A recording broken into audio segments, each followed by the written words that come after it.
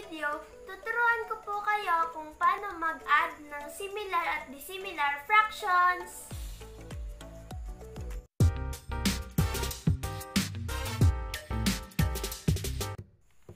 Hello CHEYA'S! Nandito na po ulit ako. Salamat po sa mga nag-subscribe at patuloy po na nagsusubscribe sa aking channel. For today's video, i-share ko po sa inyo ang isang lesson sa subject na math. And this is all about fractions. Pero guys, i-share ko ito base sa mga natutunan ko. Ano nga bang fractions? Guys, let's watch this!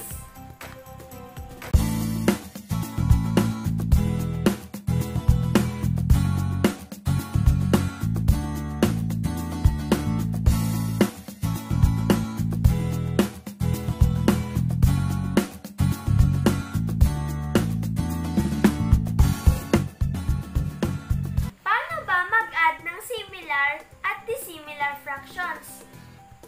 Similar fractions are fractions that have the same denominator.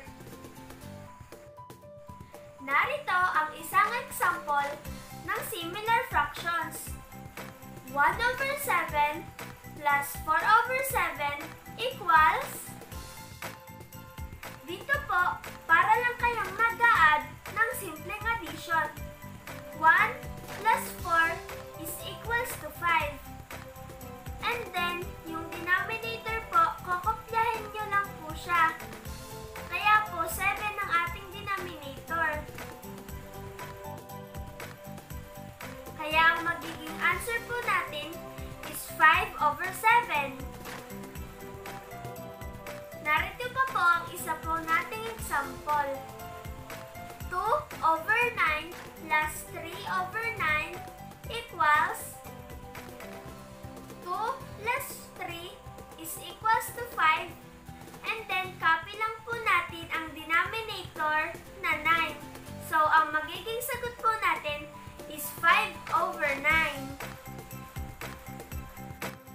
Nagets niyo po ba ang mga explanation ko? Lumako na po tayo sa dissimilar fractions.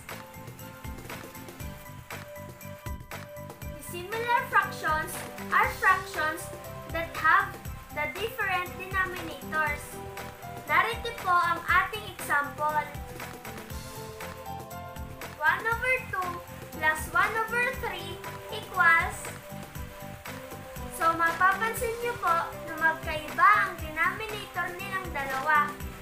So, hahanapin po muna natin ang least common multiple nila. Ang least common multiple po ng 2 ay 2, 4, 6, 8, 10, and so on.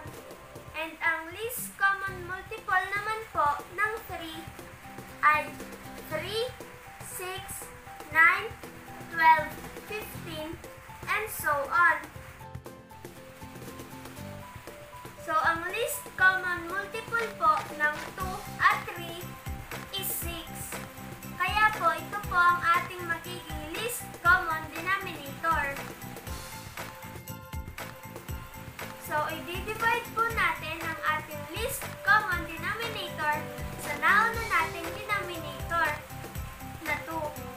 6 divided by 2 is equals to 3.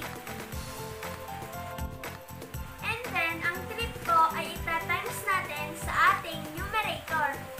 3 times 1 is equals to 3. And then, dito naman po tayo sa susunod na number.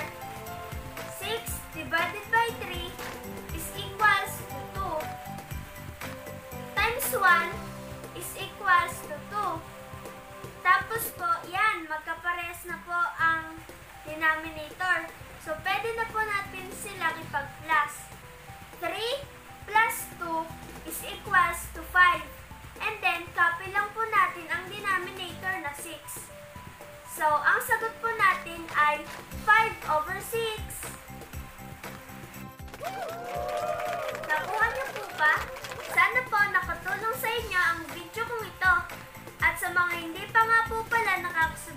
sa aking channel, just click the subscribe button and the notification bell para lagi po kayong updated sa mga new tutorials and vlogs ko. Bye-bye! Salamat po sa panonood!